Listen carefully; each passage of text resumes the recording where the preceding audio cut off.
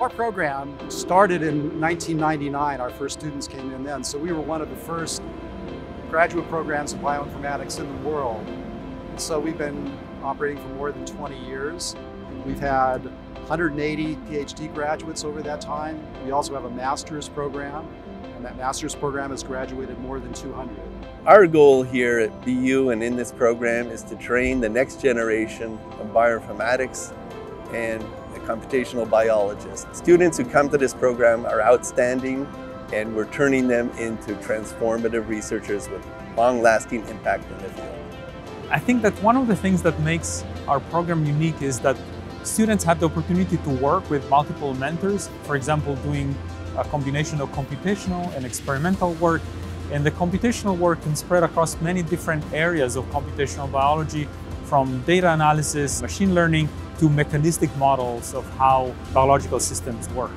We are very interested in developing a quantitative, predictive understanding of how microbial communities work. I like to think of metabolism as also holding the secret of our past and our future.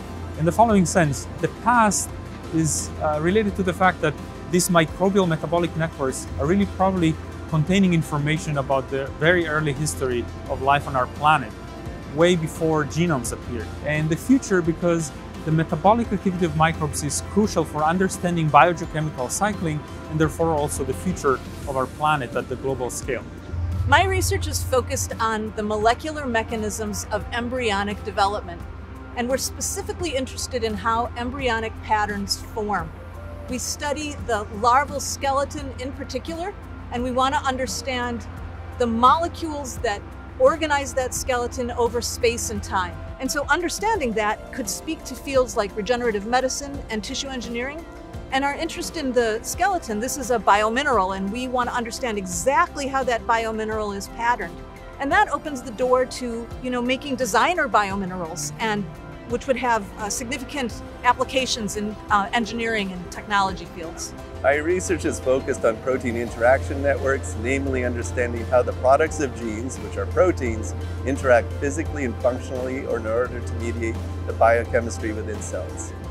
The impact of my work on precision medicine is premised on the fact that while we understand people carry mutations or perturbations in their genomes, we don't necessarily know how the networks are altered.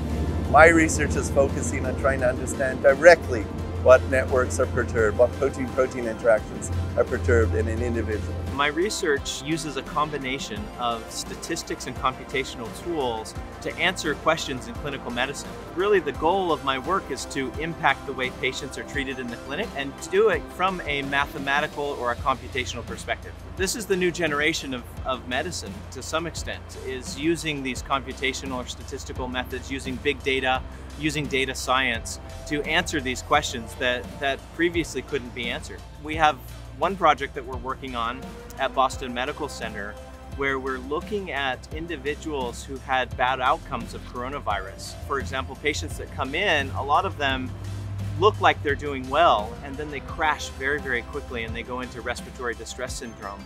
And we're trying to predict which patients are going to develop that distress syndrome. Using bioinformatics, can we say as the patient comes in, could we look at immune pathways and predict which of those patients are going to have bad outcomes? What I'm working on here is looking at antibiotic resistance and signatures of antibiotic susceptibility. We're seeing now with COVID how much a pandemic can affect our entire society, and antibiotic resistance is kind of that next threat that we could face. So what we really need are better ways to detect antibiotic resistance faster, cheaper, and in a generalizable way that doctors can implement in the clinic. In addition to just the research, I think the kind of student environment is also really great. So we have a lot of community, a lot of support among our fellow students in our cohorts, and a lot of support between the faculty.